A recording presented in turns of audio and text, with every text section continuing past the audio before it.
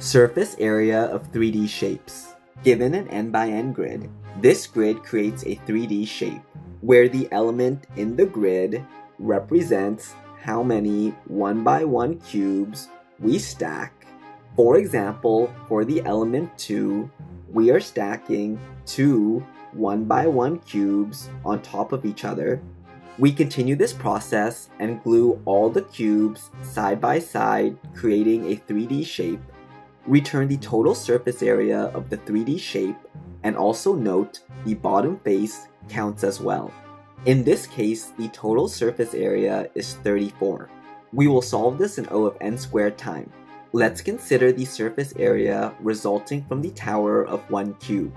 As long as the height of the cubes is greater than 0, then we are guaranteed 2 surface areas from the top plus bottom of the cube. And now we need to consider the surface area resulting from the sides of the cube. Let's first focus on this side. We will get the height of its neighbor. If the neighbor height is greater than its current height, then this means there is no surface area exposed on this side of the cube. Let's continue and check the other neighbor of this cube. Its height is greater than the current cube, so this means there is no surface area exposed on this side of the cube. Now for the other sides of the cube, if they do not have a neighbor, then the surface area for each of these sides will simply be the height of the cube. So in this case, we add 2 more to the surface area of this cube.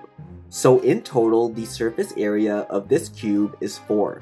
Let's continue and check the surface area of this cube of height 2. Since the height is greater than 0, then it has an exposed surface area from the top and bottom, so we add 2. Now let's check the surface area from the sides of this cube, starting with its neighbor 1. Since the current height is greater than its neighbor, the difference between its height and its neighbor's height will be the exposed surface area from this side of the cube. So in this case, the difference between 2 and 1 is 1. Now let's check its neighbor from the other side of the cube.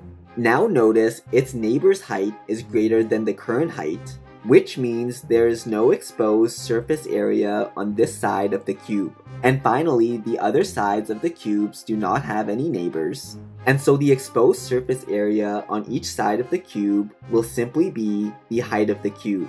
And so we can add those sides to the total surface area, and so the total surface area of this cube is 7. And here's the code to do so.